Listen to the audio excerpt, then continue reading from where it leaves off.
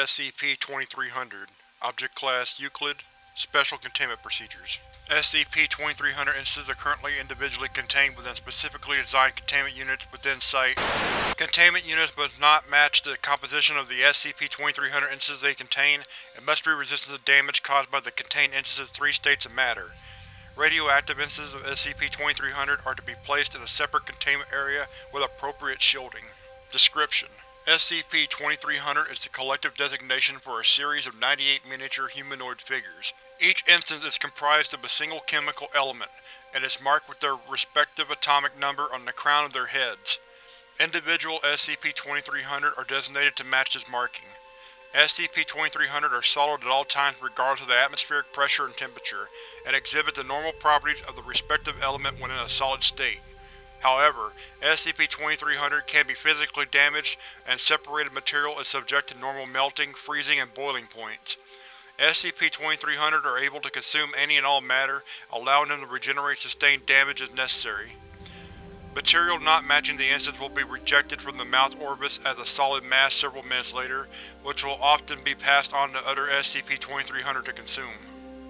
SCP-2300 are sapient and display varying degrees of intelligence, with SCP-2300 composed of elements with a lower density typically displaying greater intelligence.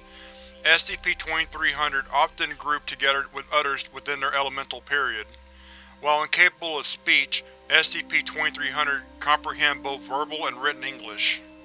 Footnote: the transmission of communication between SCP-2300 is currently unknown. Interviews staged with writing implements reveal that SCP-2300 consider SCP-2300-2, -10, -18, -36, -54, and -86 to be a nobility, each ruling over the elemental period that they are in. SCP-2300-2 considered the highest noble and by extension ruler over the first 6 periods, often defers to SCP-2300-1, as -1 appears to be the most intelligent of SCP-2300, with a Foundation intelligence quotient of 132.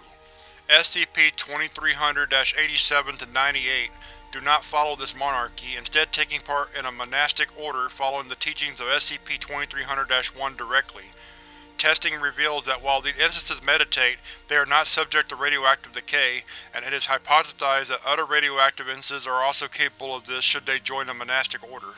SCP-2300 often damage themselves to create tools from their bodies to carry out given tasks, sometimes altering themselves so severely that their entire body is a tool for other SCP-2300 to use, thus necessitating other SCP-2300 to force-feed them to instigate regeneration.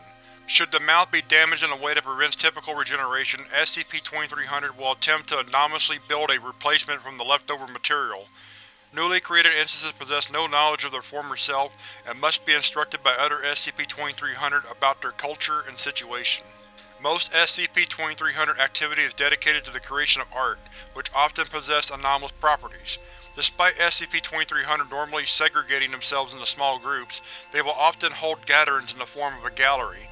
However, there appears to be no preliminary process to what can be in any given gallery, meaning less experienced SCP-2300 are capable of showcasing material deemed unsatisfactory to the majority of their more experienced peers. While works that are universally viewed as poor are often removed from galleries within a small time frame, some are left on display due to the approval of the high number of less experienced SCP-2300.